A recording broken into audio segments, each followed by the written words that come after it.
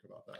Yeah, I mean, trust but verify goes beyond that, right? There was a Deloitte article that Deloitte did something with LLM, and then they referenced certain things. That was a report that they had charged a significant sum of money to the Australian government for, that they had then done it, and they had not reviewed it properly. So it had all kinds of citations. I think it was on environmental topics. And it was quoting things that didn't exist, right? So they even got the name of the authors correct, but when the reviewer went through and checked, they don't have those publications.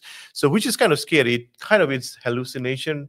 It's a combination, right? Sometimes it's a pure hallucination. Sometimes it's confabulation, where maybe there is a paper similar, or two papers, and what it's doing is blending the names together. We've seen that when we talked about some of the medical systems. Correct. And if you think about it, how it all works, it's kind of stored within as a statistical pattern within the LLM. It's not really going out and pulling the paper down from an archive to look at it, right? So it can get confused, or if it doesn't have enough data, it's kind to fill in the gaps just by looking at the statistical. Back to your point, trust but verify, right? If it doesn't show you or doesn't give you a link and you don't review that paper, maybe you shouldn't cite it. Yeah, absolutely. That's the dangers of it.